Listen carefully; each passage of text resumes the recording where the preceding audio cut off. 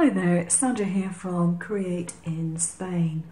Now today I'm doing a little video for you which shows how to use the iPad in order to transfer your files directly to your cutting machine.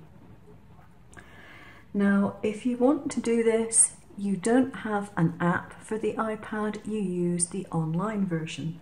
Now there are some things in the online version that you can't do, like use your own fonts and whatever.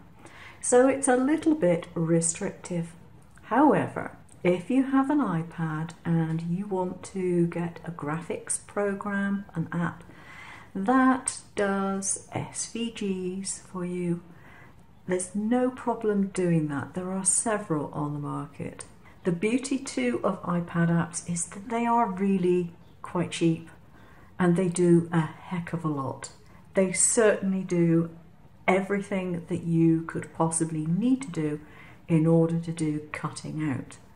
So if you're not using your iPad and you have a brother ScanNCut that does automatic transfer wirelessly, then look at your iPad and look at what you can get in the way of apps that you could enjoy using, because it does make life a lot easier.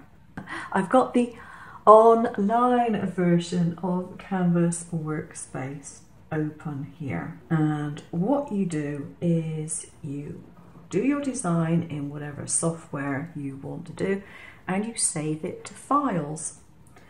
So now when you want to actually transfer it, you go to SVG and it says choose the file. So I'm going to choose file. It says where do you want to choose it from? And I'm going to go to browse. This particular file is created in Affinity Designer, so I've just left it in an Affinity Designer folder. It's easy for me to find things in. Now this one here, which you can actually see, which is the design that I'm going to be importing, is a leaf. Very simple. The fact that you can actually see it, this is a PNG, okay? This is not going to import in the way that you expect it to. It can't import it. It's not an SVG.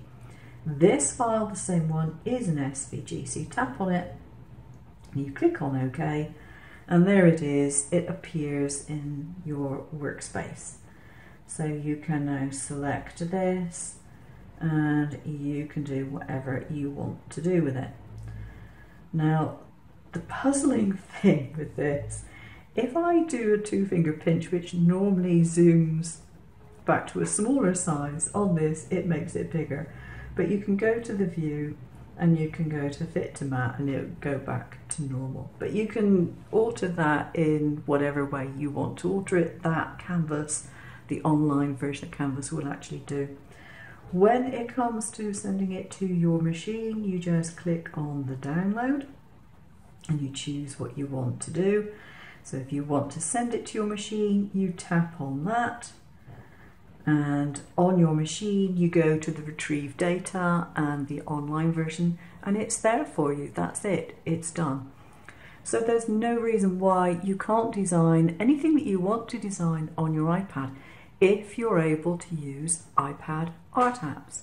Okay, that's it for this brief video. I hope you found it useful. Please like and subscribe if you haven't already, and leave comments down below. I'll see you again soon. Take care now.